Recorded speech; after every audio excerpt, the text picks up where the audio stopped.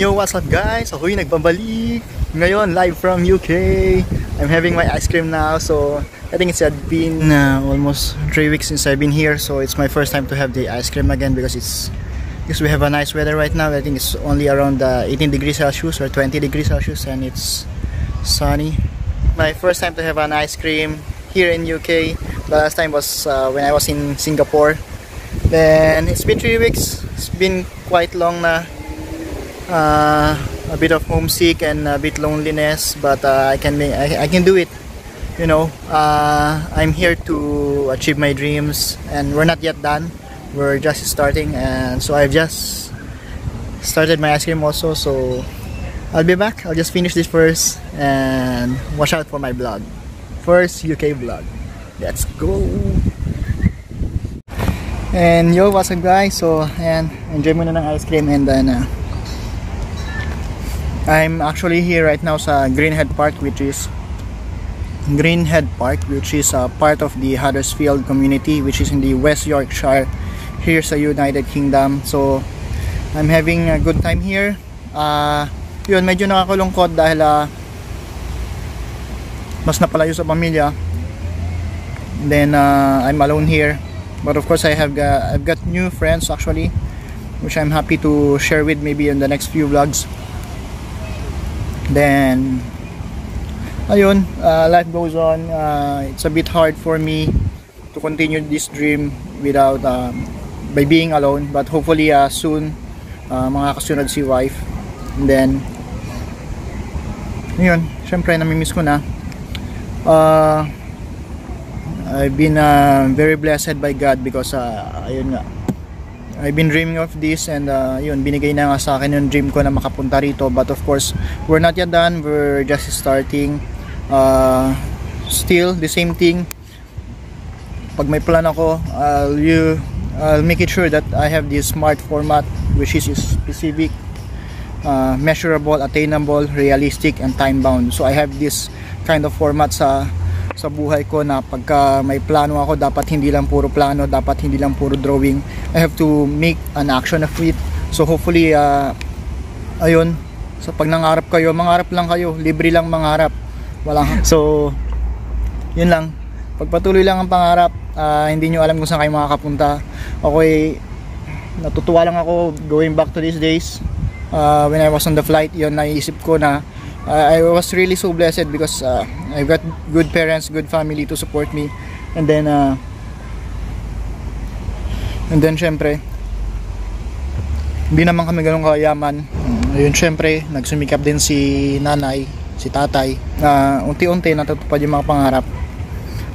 So, mula sa pagiging tambay, pag-aaral mga mabuti, hindi man ako naging ganon katalino na magkaroon ng high grades. I always make sure na magsusumikap ako sa lahat ng bagay, and which is I really take pride of it. And then to work hard lang, work smart, lahat ng sacrifices may babalik din yan ng God. Kailangan lang mag-pray.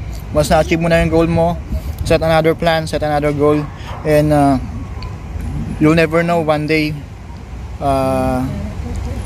marami ng tao yung titingala sa'yo. So continue lang kung ano yung mga pangarap nyo sa buhay. Yun lang masasabi ko, lalo na sa mga tambay dyan sa amin sa Kasiglahan Village. Ewan ko kung mapapanood nyo to or whatever, so ewan natin, maybe one day. Continue lang sa pangangarap, at pag nangarap kayo, put some action into it. Ngayon, nag-enjoy naman ako sa park, and then relax lang. I haven't done yet my ultimate goal, which is of course to be a UKRN. I'm not yet done, I'm not yet there, but I'm doing everything that I could to be successful, to be a UKRN, to help my family, to help everyone that is in need, and to help everyone who has helped us through those tough times.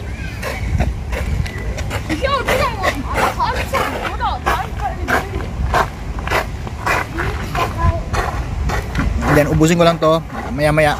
Let's go around the park, then I'll gonna tour you around. I'm always in love with parks. Even in Singapore, I've shown you around sa Bishan Amokyo Park, which I have one of the vlogs there. I think one of my birthday vlogs I did it sa Bishan Amokyo Park sa Singapore. Right now, itutour ko kayo around dito sa Greenhead Park sa Huddersfield. It is actually just around 10 minutes away from 5 to 10 minutes away from my home. So I'm gonna show you around. Hopefully you're gonna love it, and that's all. Up to the next vlog. Cheers, ice cream. Okay, watch.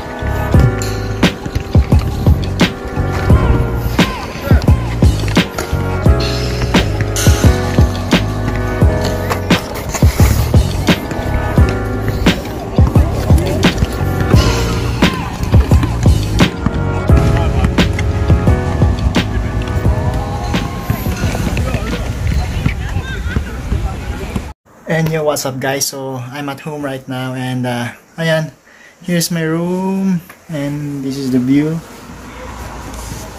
outside.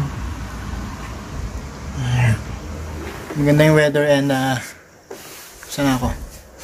And before I end in this vlog, I want to do major shout out, of course, to my family, my wife, and of course to Princess Diva and Ryan J. Santos dyan sa Amerika. Keep safe, mga ultimate friends ko yan, and ingat lagi. Hopefully we're gonna see each other soon, and I don't know, maybe you can come here na lang. See you soon, and shout out sa inyong dalawa. Rises, Team Rises. Bye bye.